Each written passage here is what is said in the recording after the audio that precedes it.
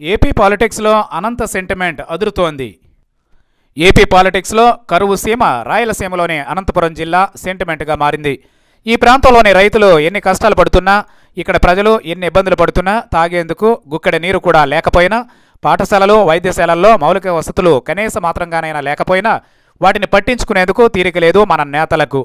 ఇక్కడి రైతులు పక్కనే ఉన్న కర్ణాటకకు వలసపోతున్నారు. పొట్టకూటి కోసం దుబాయ్ వంటి దేశాలకు వెళ్లి నానా తిప్పలు పడుతున్నారు. కూటి కోసం కూలీ కోసం వెతలు పడుతున్నారు. అయినా వీరిపై ఎలాంటి జాలి చూపని నేతలు మాత్రం వీరిని రాజకీయంగా వాడుకుంటున్నారనే వ్యాఖ్యలు వినిపిస్తున్నాయి. అంతేకాదు, ఇక ఈ జిల్లాను సెంటిమెంట్గా కూడా వాడేసుకుంటున్న పార్టీలు సైతం తెర మీద మనకు గత కొన్నాళ్లుగా కనిపిస్తూనే ఉన్నాయి.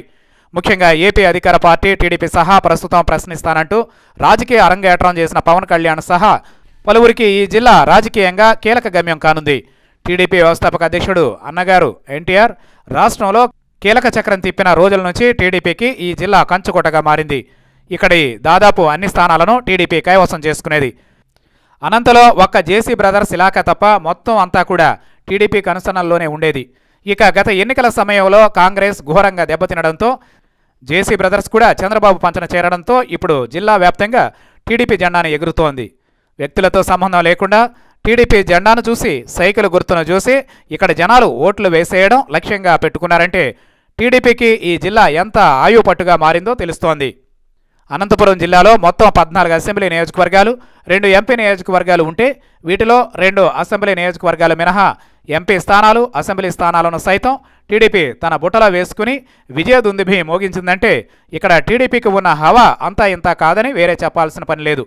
ఇక ఈ జిల్లాలో పరిటాల సునీత, జేసీ దివాకర్ రెడ్డి వంటి వారికి తమ తమ నియోజకవర్గాల్లో తిరుగు లేకుండా పోయింది. అదేవిధంగా హిందూపురం ఎంపీ నియోజకవర్గంలో టీడీపీ దాదాపు 1,00,000 ఓట్ల మెజారిటీతో గత ఎన్నికల్లో సీటు దక్కించుకుంది. అలాగే ఇదే అసెంబ్లీ నియోజకవర్గం నుంచి చంద్రబాబు వియంకుడు బాలయ్య 16,500 పైచిలుకు ఓట్లతో గెలుపొంది అసెంబ్లీలో ప్రాతినిధ్యం వహిస్తున్నారు.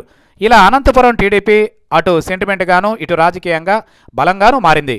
ఇక గత ఎన్నికల్లో కదిరిలో వైసీపీ నుంచి కేవలం 700 ఓట్లతో గెలిచిన ఎమ్మెల్యే అత్తార్ చాంద్ బాషా పూర్వాశ్రమంలో టీడీపీకే చెందిన వ్యక్తి కావడంతో ఆయన తిరిగి సైకిల్ గూటికి చేరిపోయారు.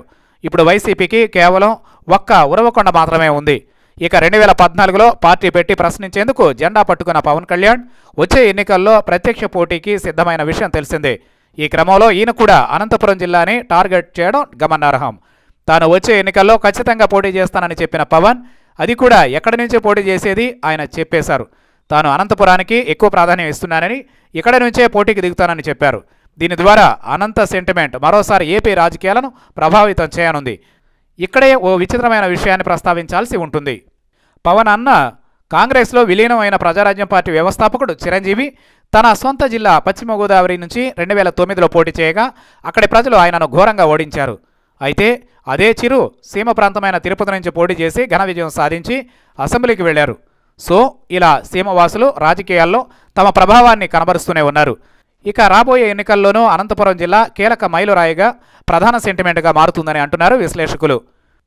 అతిరథ మహారథులు ఇక్కడ నుంచి బరిలో దిగనుండడాన్ని వారు ఉటంకిస్తున్నారు.